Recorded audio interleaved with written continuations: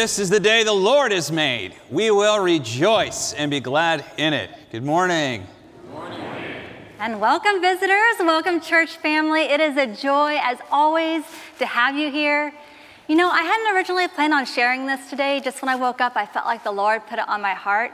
But something that I feel is so important, just as important as when we confess our sins to God, is to also believe by faith that we are forgiven. So when you confess your sins and then later down the road, you're feeling guilt and shame for those things, that is not of the Lord.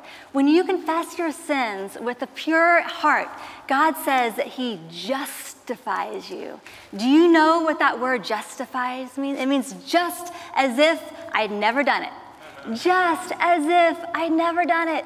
So when you pray and ask the Lord to forgive you from a sincere heart, you can feel joy and gratitude when you finish. There is so much power in receiving by faith God's forgiveness. So even today, as we worship, let's be full of joy and gratitude that we are now the righteousness of God in Christ. Amen? Amen. Stand with us, Lord Jesus, we pray. We take our crowns off our heads and we lay them before your throne because we can trust and know that your rule in our lives is better than our rule in our lives. We pray that you'd help us to do the next right thing and to trust that as we obey you and live in your kingdom, that things will be the way they should. We know that you have the best in mind for us. So we trust you, and we pray it in the very strong name of Jesus. Amen. Amen. Turn to the person next to you and say, God loves you, and so do I.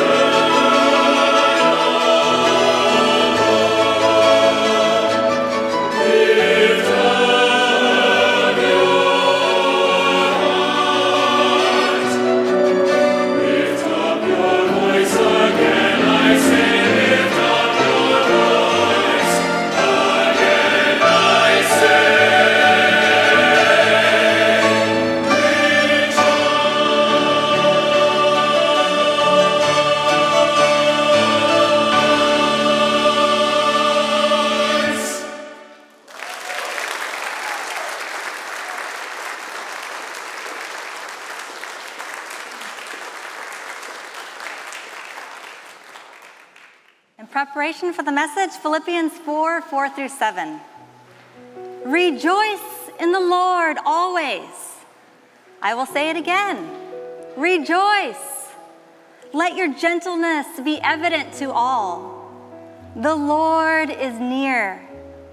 Do not be anxious about anything, but in every situation, by prayer and petition, with thanksgiving, present your request to God. And the peace of God, which transcends all understanding, will guard your hearts and your minds in Christ Jesus. Amen.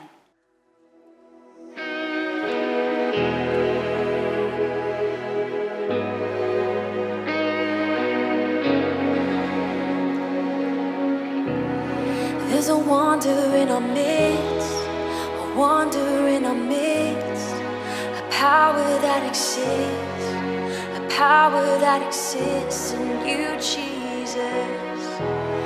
There's a wonder in our midst, a power that exists. There's a love that captivates, a love that captivates, a beauty that awaits, a beauty that awaits in you, Jesus. There's a love that captivates, a beauty that awaits. Your miracles now echo through like a mighty wave, like a mountain move. Let hope arise from your empty grave. Our hearts awake at the sound of your name, at the sound of your name, at the sound of your name. All the darkness shakes at the sound of your name, at the sound of your name, at the sound of your name. All kingdoms bow at the sound of your name. There's a closeness in your voice, a closeness in your voice, a nearness to the joy, a nearness to the joy in you, Jesus. There's a closeness in your voice, a nearness to the joy. Your miracles now echo through like a mighty wave, like a mountain moved. Let hope arise from your empty grave. Our hearts awake at the sound of your name, at the sound of your name.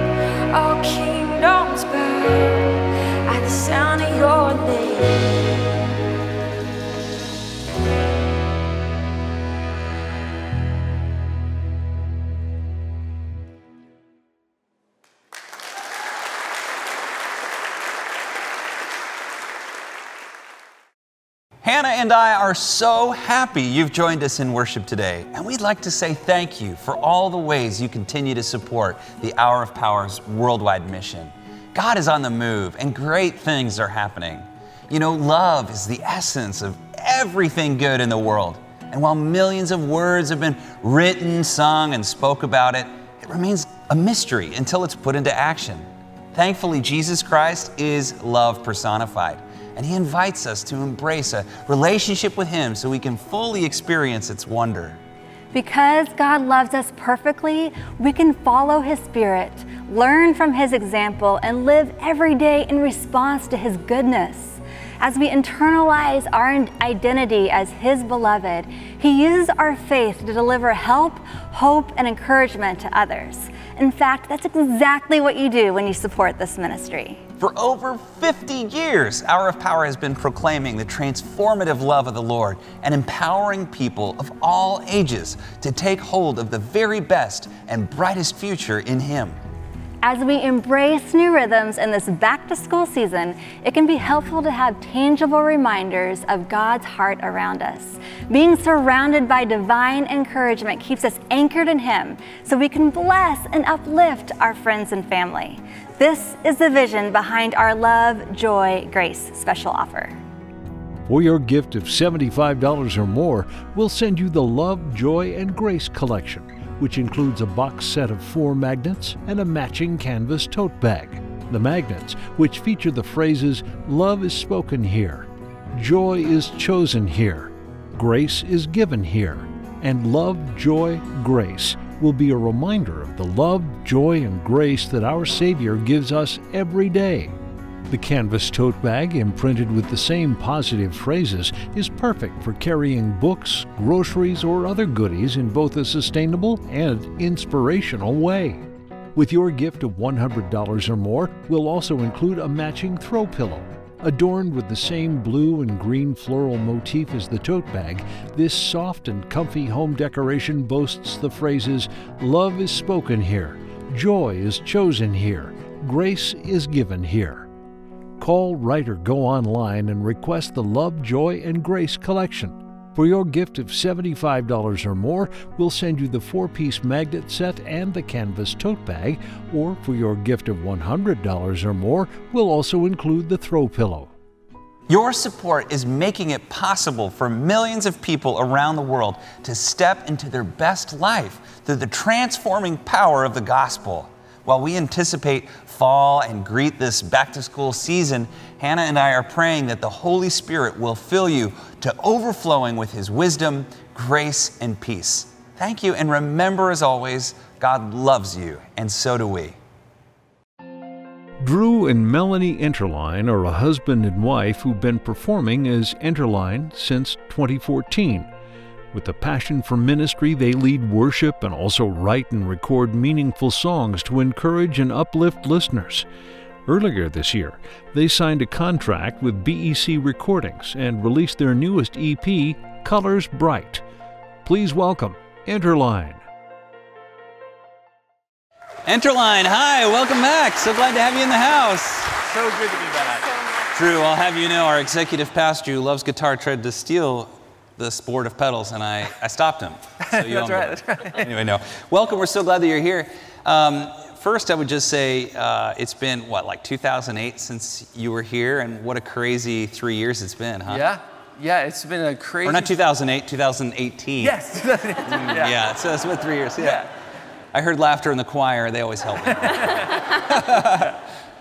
So what a crazy time for musicians, huh? How has it been for you during this season? Yeah, it's been a challenging time, but an awesome time as well. We've been writing and working on new music, and as mentioned, we partnered with a record label to put out some new music, and it's definitely been a challenging time, but so rewarding as well as we started writing for this new record, this new EP that just recently came out.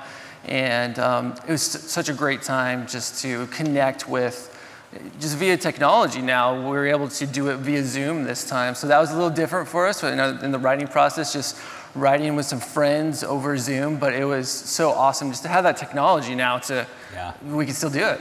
That is really cool. One of the things, like the song you just sang is from your new album, and I just was listening to the lyrics. They're so good, and it's really interesting. I don't know how many musicians do this, but to think of you having a team working on your lyrics and through Zoom, what's that process like, and how come you have more people? Like a lot of musicians are like, don't touch my art, but you guys aren't that way at all, it sounds like. Oh yeah, definitely. Collaborating is better, like more creatives involved, the better. And so it's been really cool to be doing this together, but then also bringing others in the process that have gifts and talents for the same things. Yeah, that's cool. Yeah. One of the things I love about you guys is that you do ministry as a couple, and you don't see that a ton. You see it like 30% or something. But in my experience, rubbing shoulders with a lot of people in ministry, pastors, you see a lot of pastors, but not even half, doing it as a couple. But you see very few worship leaders, I feel like, worshiping together or doing music together. Do you feel like that gives you guys more power? That's a good experience for you? Or do you ever just want to I wish I need a break, or what is that like for you? It's so funny hearing different perspectives with people. They're like, I could never do that with my spouse, So not saying it's perfect 100%, always, but it's really such a gift. It's such a blessing to be able to meet through the worship circle, locally, and then be able to work on that together. It definitely, like you said, it brings a different dynamic and power that we're able to share with others. And then now as a couple, we have even more inspiration because we just welcomed a brand new baby girl. Oh, so, congratulations. Her name is Indy Ray, and she was a part of this whole process with our EP and music while we were writing it and filming and all these different things. It's been such a joy to extend that with our family. I feel like we're going to look at it as more of a family ministry too, even more so now. Yeah, awesome. Well, I love your new album. It's called Colors Bright. I want to recommend, if you're watching at home, that you get a copy of this album. You can find out more about Enterline by going to Enterline Music. What do you guys hope that people will get when they listen to your album? Definitely. Well, like you were mentioning, with this past year, what we've all been going through, we can see that there is so much fear and division in our world, but we just pray and hope that we could just point people to Jesus and his love and the power and hope that he brings. So. Amen. All right, Enterline, thank you so much for being with us today. It means the world. We appreciate you. So good to be back. All right, God bless you. Thanks. Thank you.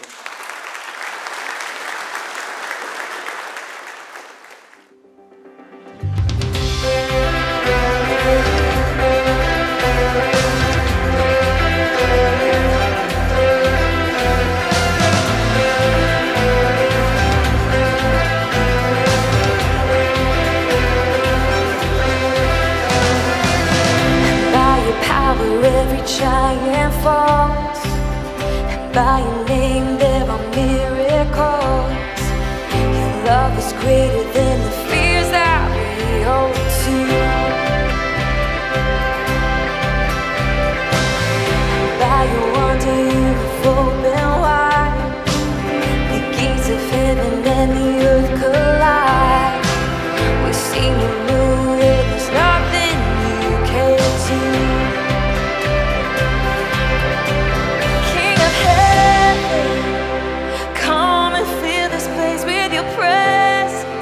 Let our hearts awake, we're desperate for your kingdom come, breathe revival, let the darkness arise.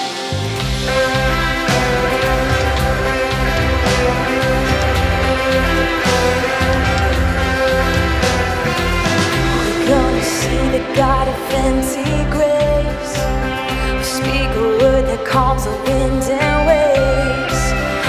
Gonna see the dry bones come alive.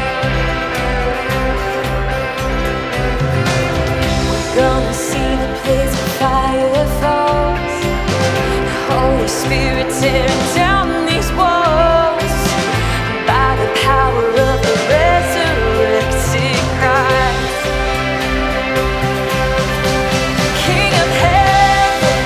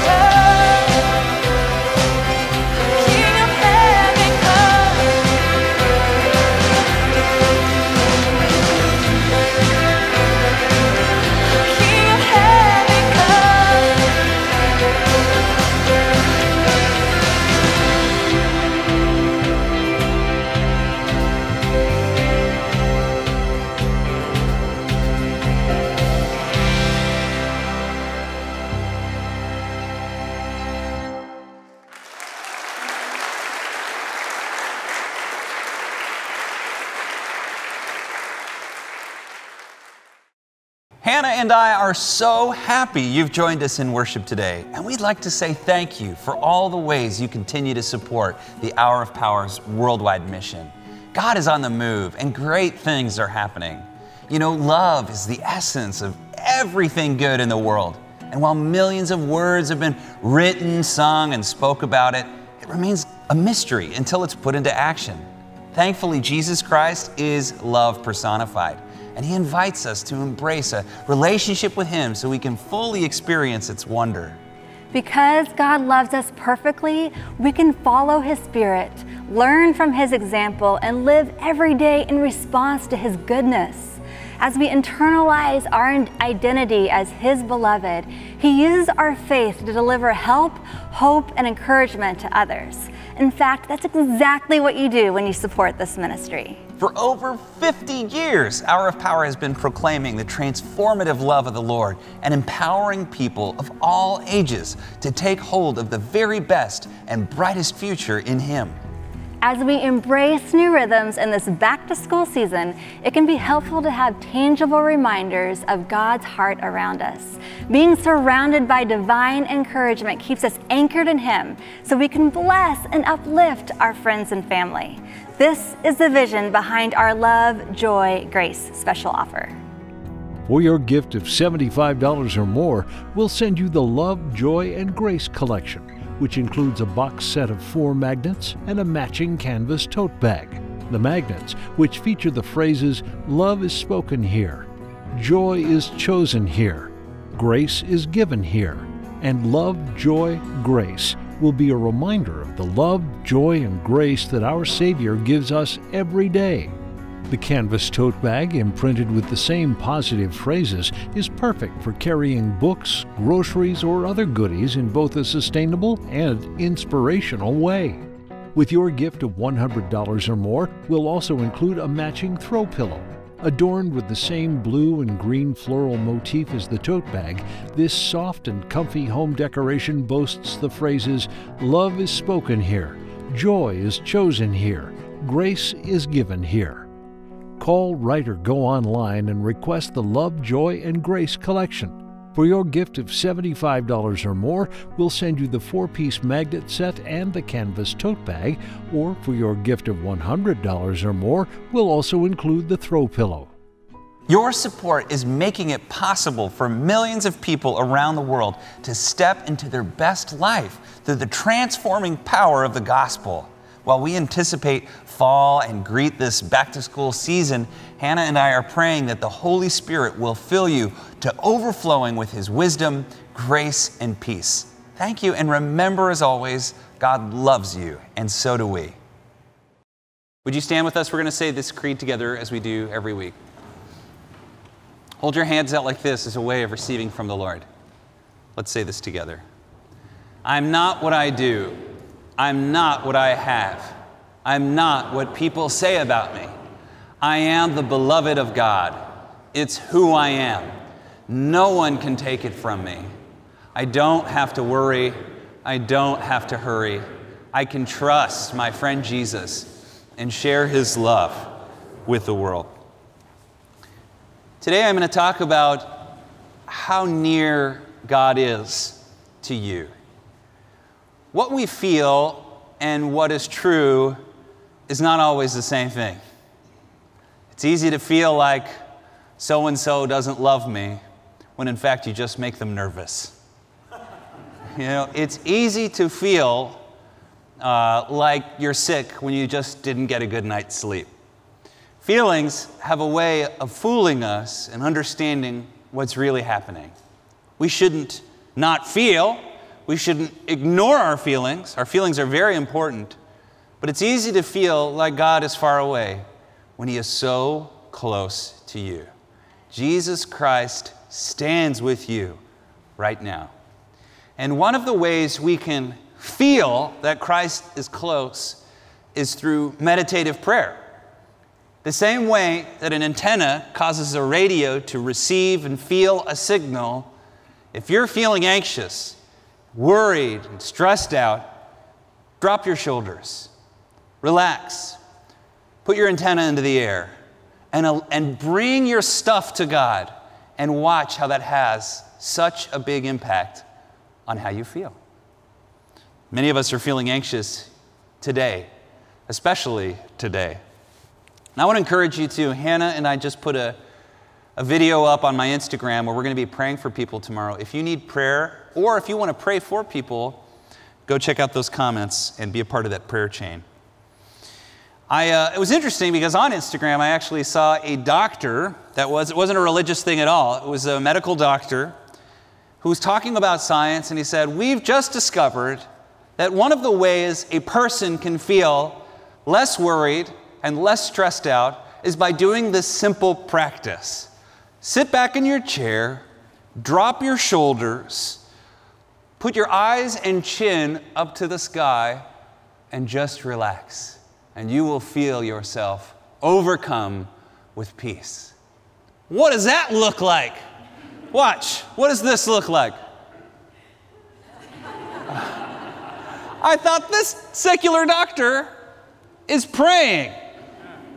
There is something about doing this, even physiologically, that channels something in the same way that you can't fake a smile. Did you know that?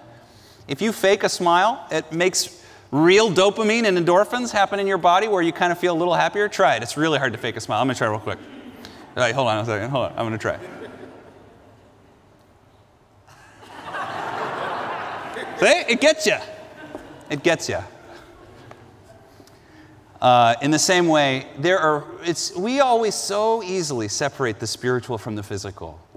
But isn't it weird that these things that our ancestors have done for thousands of years still work today? If you're feeling stressed, scared, worried about the future, I want you to know Christ stands with you. Open your heart and your mind and even your body to the Holy Spirit and allow Him to bring peace in your life today. He loves you just as you are. Satan wants to trick us into thinking that there are all of these things between us and God. All of these things that if we open our heart and mind to God, He'll be like, well, but first, what about that? God does want to help us. He does want to make us better. But rest assured that all of your sins and fears and shames, well, my friend, all of that was worked out on the cross. As Hannah said, great line, justified means just as if I'd, done nothing or something? Never done it. Just as if I'd never done it. That's Oklahoma for you. Never been done. So today, I want you to know that in a world full of fear and worry, God has called you to be an unhurried, joy-filled, life-giving, peaceful presence. That's who you already are. Believe it and begin to step out in faith in that and watch what God will do. It's really cool. Amen. The Bible says perfect love casts out fear. But make no doubt about it, fear is also the only thing that will cast out Christian love. Fear casts out love.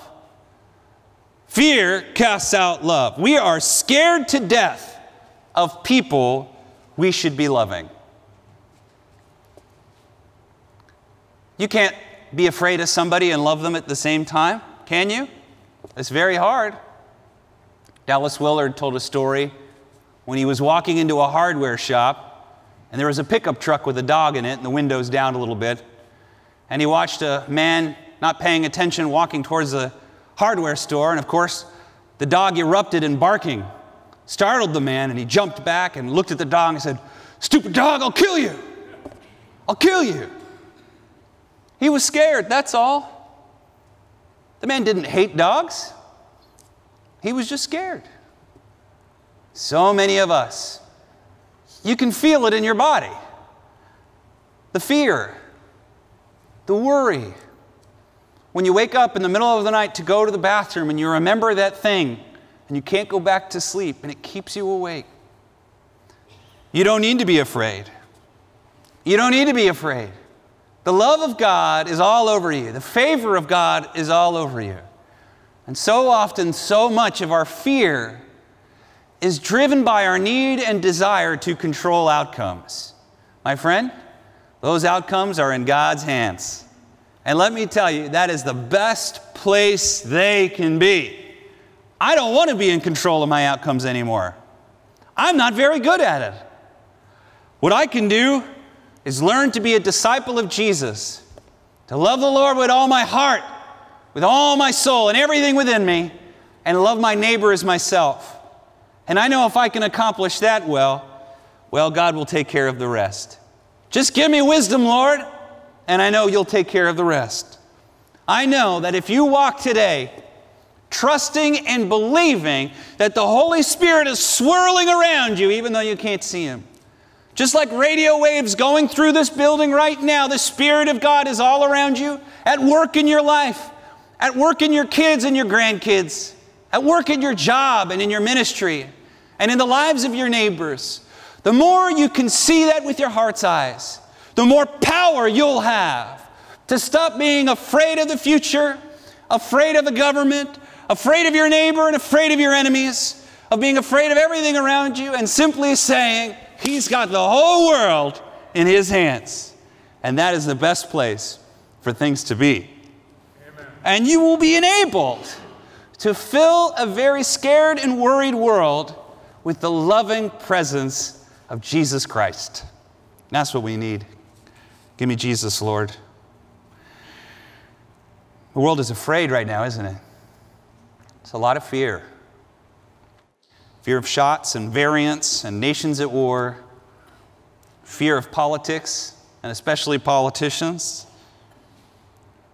And it connects us to the fears that we have about our marriage, our midlife, end life, beginning of life crises, our kids not doing what we want them to do, or not being with the people we want them to be with, or the jobs that we're doing that we trained for that we don't like, but we got 12 years or 8 years of school and $200,000 of debt.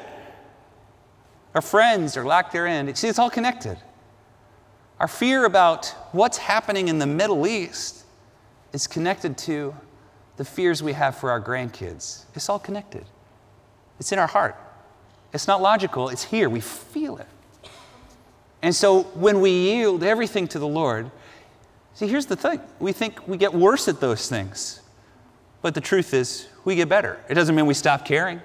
It doesn't mean we stop doing what's right.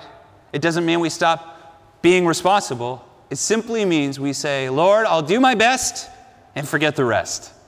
Lord, I'll do my best and abandon the outcome to you, because I know that you have the whole world. You have my life. You have my friends' lives, my kids' lives in your hands. I'm not going to worry anymore. I turned 40 this year, and that causes a man to think. I've been a pastor for almost 20 years. I had no right becoming a pastor at the age of 20, but it was God's will, and it happened. And because of that, I think I've had a sort of stiffer 20 years than a lot of other people have. A lot of trauma, not my personal trauma, but a lot of other people's things, a lot of funerals. I've had a lot of friends die. You probably have too. And it causes a person to think about the world and about the way of things. One thing I can say for sure is people are bad at predicting. That is for sure. That is for sure. The more someone gets paid to predict something, the worse they are at it. The older someone is, the better they are at predicting things. That is also for sure. I would trust my grandma's prediction over the Fed's prediction any day of the week. Just look at their record. And most of these people that predict things, most of them, at best, are about 50% right. Well, how much better is that than flipping a quarter, Irene? You've become the sound guy on the Tonight Show. I'm really sorry. You need to have a guitar and just hold it. Next week. That's good TV. Think about it honestly. Think about how bad we are at predicting. I heard someone say once, 90% of the things I'm worried about that never even happened. You remember Y2K? Isn't it amazing to think that the year 2000 was 20 years ago? It's supposed to be 10 years ago. It was a lot longer than that. I graduated high school in 1999. That was an interesting year to finish high school because there was a lot, if you remember, a lot of anxiety about what the year 2000 would look like. And the worry was our world had very quickly shifted to a dependence on this new thing called a personal computer. It's only been around for about 5 or 6 years on the desks of everybody, but now all of our books and accounting, everything, it was on these websites. And the fear was there were only 2 digits, not 4. So it said 99 instead of 1999. And the fear was when that 99 turned to 0, well, the whole world would go to 0 right along with those numbers. Do you remember this? Everybody was worried. What happened? Nada. Smooth as silk, man. Smooth as silk.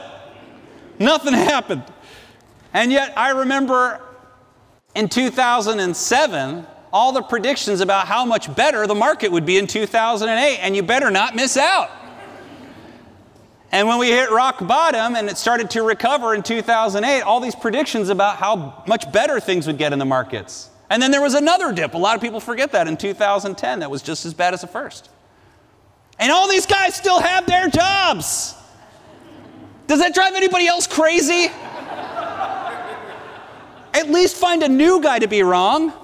Don't go with the guy that you know got it wrong last time.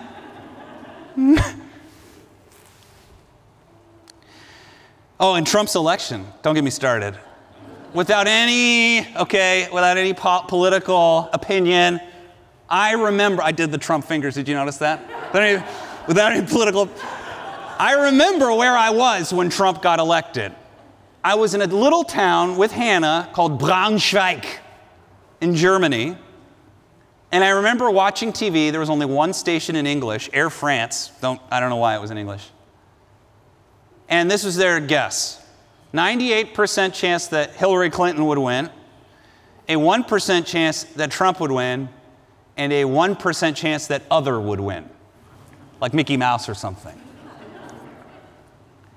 Can I just say, we're just bad at predicting stuff. And does it do us any good anyway? We're bad at it. I think the world today has a lot of predictions about what's coming in the next 5 or 10 years. Stop. It's not helping anybody. I don't want to hear about blood moons. I don't want to hear about changing tides. I don't even want to hear about politics or any of that stuff. Just give me Jesus. Just give me the Lord.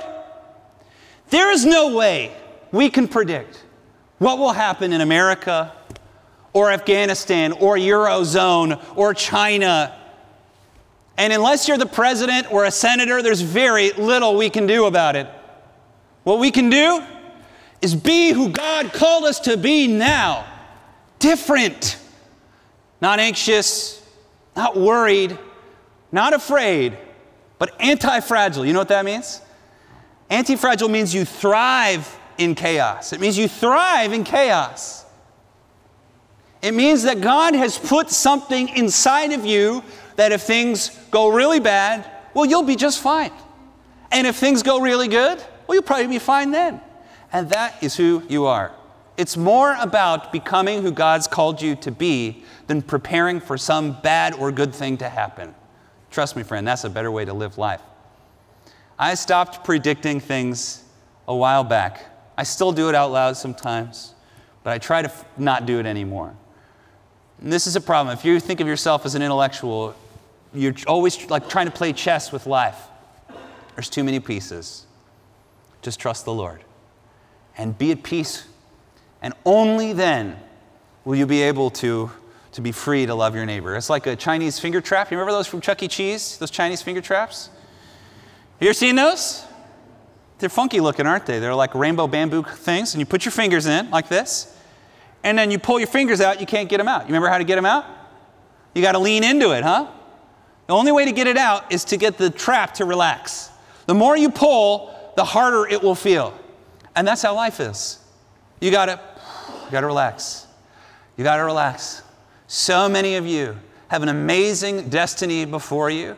But for some of you, I feel like God wants to say, it will be unlocked the day you stop worrying about it. You will get it the day you let it go. You will get it the day you let it go. Let it go. Trust the Lord in faith. And why? He's got some good things in store for you, my friend. Good things in store for you. I can't wait to celebrate with you when you cross that line. The kingdom of God is all around us. Jesus is standing with us even now in this building. He's standing next to you. Can you feel him? He's right there. He's right next to you. Hand on your shoulder. Loving hand. Not judging. Not angry. He loves you. The way a father, perfect father, loves a child. The way a great teacher loves a student. The way your best friend loves you in your hardest time. That's how the Lord is with you right now. Just feel it. Just open your heart to it. Feel it in your spirit. Can you feel that? He's here. So see, when we worry about things, we want to solve it the world's way. We have to lift it into the kingdom of the heavens, which is a reality all around us that's happening all the time. That's way more powerful than what we see in the natural. That brings us to the passage for today in the letter to the Philippians. Paul planted the church in Philippi with his friend Luke. Luke writes about it in the book of Acts. Philippi was an amazing city. It was a colony of the Roman Empire. This is going to be important in the way that Paul writes to the church in Philippi. A colony was different than a big city that was annexed. It means that on this hill there was nothing, and then they built something. And that something was supposed to be another Rome.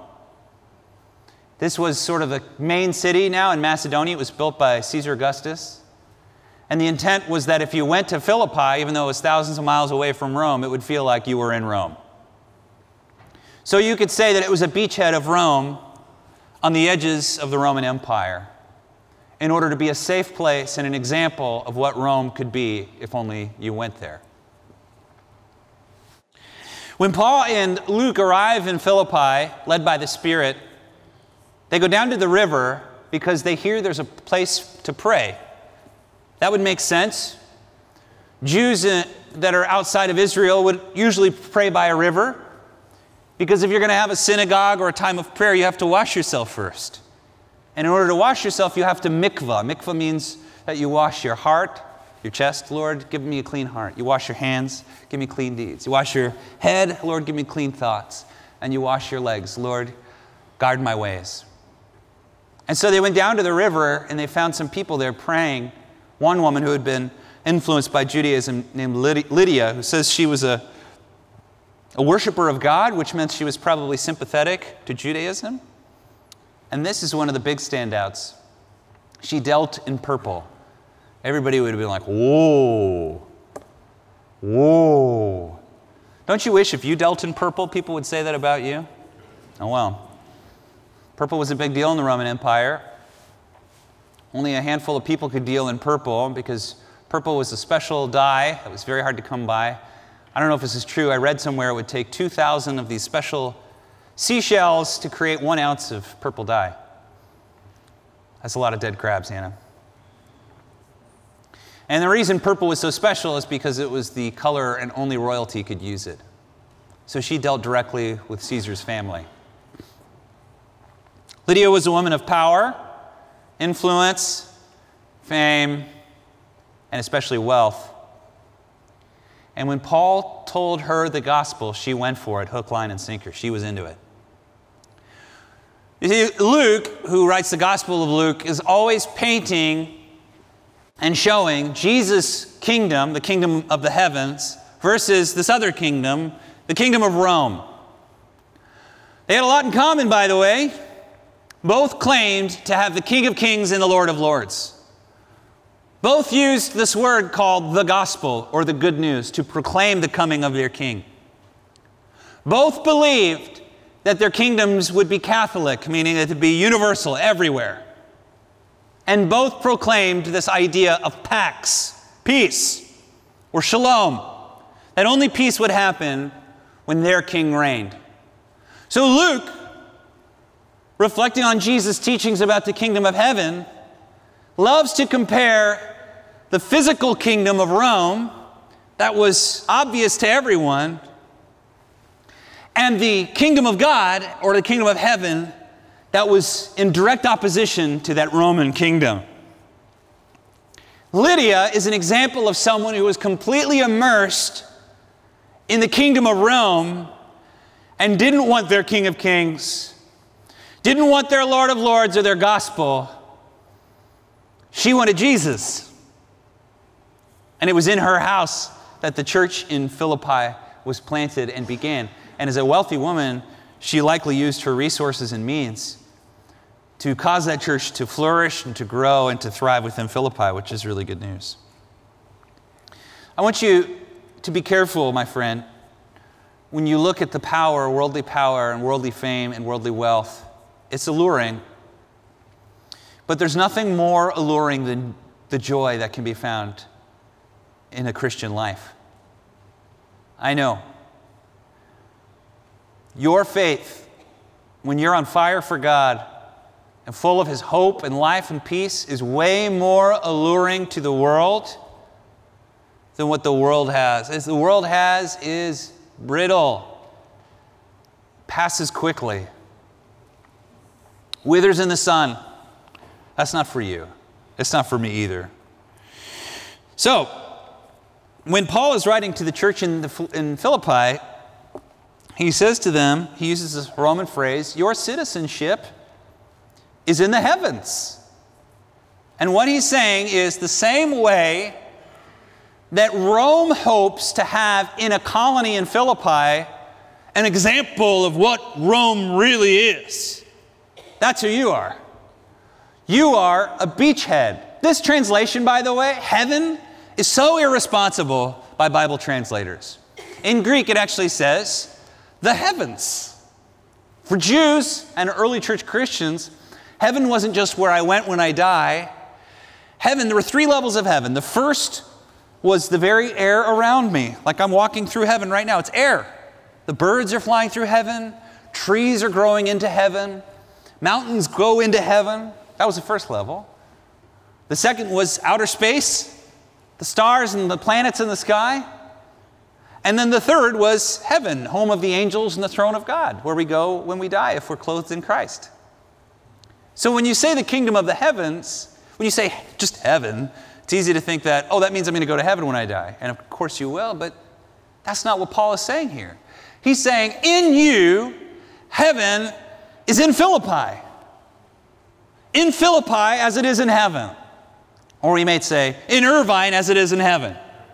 That all around us, the kingdom of the heavens, the will of God is being done, and His presence and His Spirit are all around us.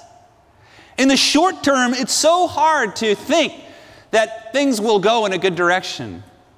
But God thinks in much longer and broader terms than we do.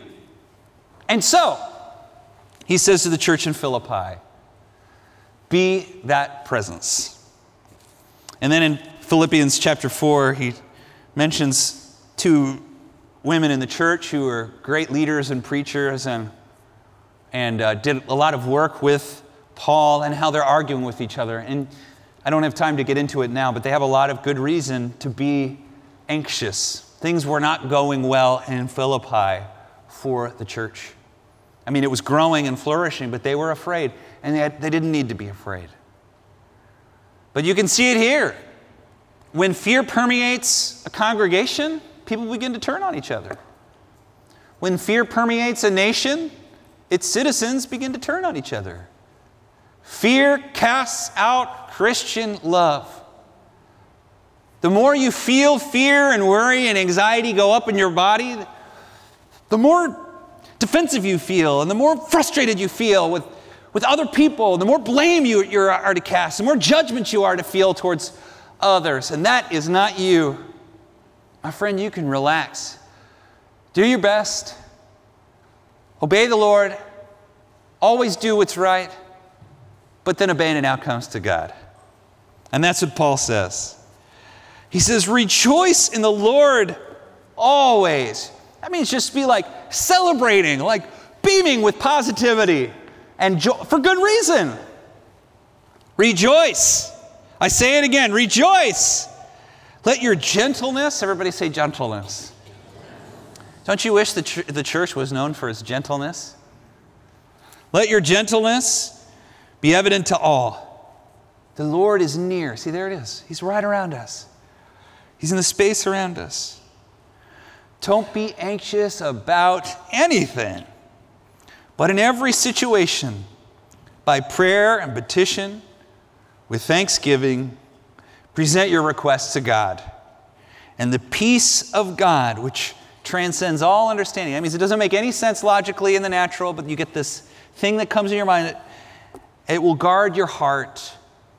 Our hearts need to be guarded, don't they? And it will guard your mind. Our minds need to be guarded, don't they? And you'll be able to be the person God's called you to be. See, I'm not very good at this. I'm getting better, though, but the Lord has put people in my life, and when I start to spin my wheels and get worried, they'll just reach their hand out, put it on my shoulder, and just start praying. My friends, a lot of them don't even ask if they can pray for me anymore. They just start praying for me. And I can instantly feel, as I hand the thing over to the Lord, it'll be okay. It'll be okay. It'll be okay. When you're less worried, less hurried, less anxious, we sort of unconsciously think that we'll be worse at it or less responsible. But that's not you. When we become less worried, hurried, and anxious, we get better at everything, especially loving people who need it the most. Amen. I'm so proud of you. I'm so proud of you. You're doing a lot better than you think. The Lord is with you right now, not angry at you.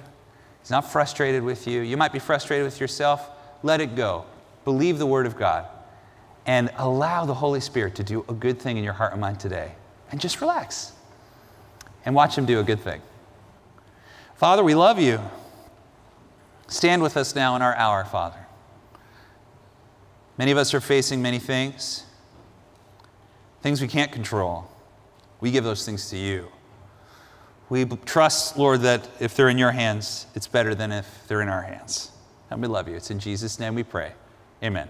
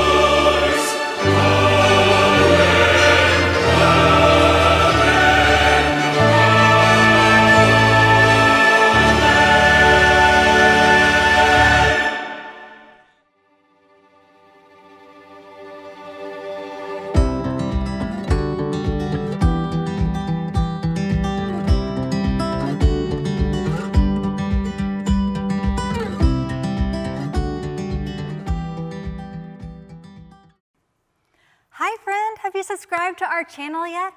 If not, then I hope you will. Our Power is filled with uplifting content to nourish your spirit and help you grow closer to Jesus. We've created this channel to remind you that no matter who you are or what you've done, God loves you, and so do we.